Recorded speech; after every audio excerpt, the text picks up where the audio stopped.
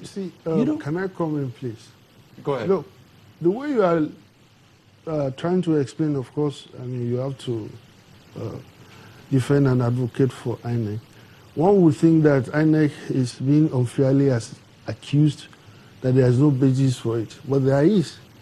INEC has been incriminated and inculpated in all the cases of election manipulation in the country. All of it. And then there's a question that Mapo was trying to get you to answer. If there's an increase in population anywhere, that fact will be captured in your continuous registration exercise. And I've taken part actively in this continuous registration. At no time have I witnessed, I come from a community that normally have, developed their new settlements. No, to the best of my knowledge, nobody had made request on that basis before. That, okay, we are an addition to the town or community. Come and give us our polling booth. I'm not aware of any of that. But how would we know? I mean, when we look at just a moment.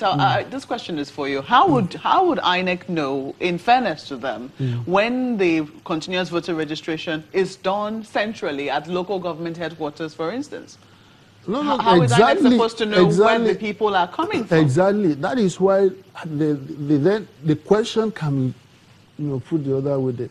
How does INEC then determine what is going to do when it's not in a position to know, or whatever it is? It is like walking to an answer. Then secondly, if you behave suspiciously, you raise this question: why is it now?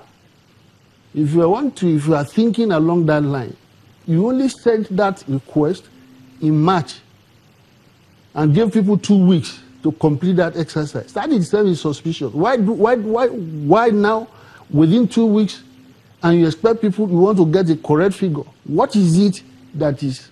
Why couldn't it have been done earlier? So to your mind, what do you think is going on?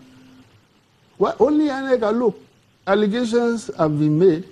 Of course, he's stating the position of INEC, clarifying the position. But what I'm saying is that, look, I'm not nobody is in a position to say, that, okay, well, this is certainly what has happened. What has been reported was the fact that this same request that is now being made now of some, specifically the southern part of the country, has been made made to people in the north last year, months ago. So in other words, giving you a head start, to exploit or to make up for. But also let me say that, look, Nigeria is unfortunate. We don't keep accurate, we are very flexible with statistics and demographics. All we do is just vary. If you have now, like he's talking about now, 774 local governments, 36 states, so and so. At the end of the day, those who are claiming to use specific information, they will just use, you will discover that it's a variation that conforms entirely with that. In other words, where you have 5774, is either the proportion of increase is exactly the same, or it is higher than those that had before. So it is a syndrome, like I said. So there are something that they call demographic proxies, things that you can use to compare to what the proportional increase that is being claimed in what you are doing. In all the cases, in all the exercises of Nigeria, if they don't conform. Where you have in this FCT, for instance, you use immunization or secondary school enrollment, right? Maybe it has risen, the population you are claiming has risen by about 50%. Those demographic proxies may not have risen beyond 10%. Mr. Rotimi, I just want to ask you, if you're looking at if you're going to introduce new polling units, ultimately, if after this process that you're undertaking, you choose to do that, the question now becomes, at what point will you need to arrive at that conclusion in order to make sure that those polling units are introduced in a manner that will not undermine the credibility of the next election? Well, You know, this commission has been quite open from November 2015 that it was inaugurated. We have various stakeholders. We have quarterly meetings. We have political parties, media, security agents, and all of that. There is no decision we take that is not guided by the extant laws. You know, the law gives us the power to create polling units, and there are certain criteria for doing that. But it is not a flimsy thing. You know, it still boils down to this lack of trust. You know, this gentleman is asking, why now?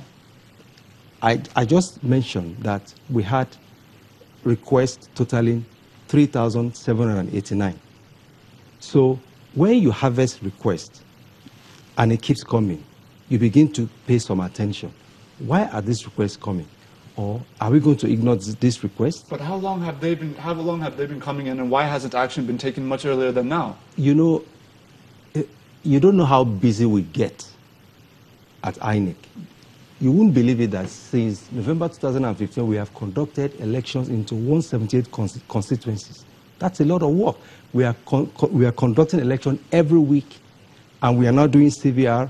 The total number of staff in INEC is about 16,000 all over the country. So we are constantly busy, and we are struggling to keep up with all the demands that are coming in as much as possible. So what I'm saying is that, you know, like I said, you harvest requests. And when you have a certain number, then you decide, let's look into this. I've just said something. We have not decided yet. And there's nothing we do that will not be guided by our laws, and there's nothing we do that will not involve the political parties, all the stakeholders. But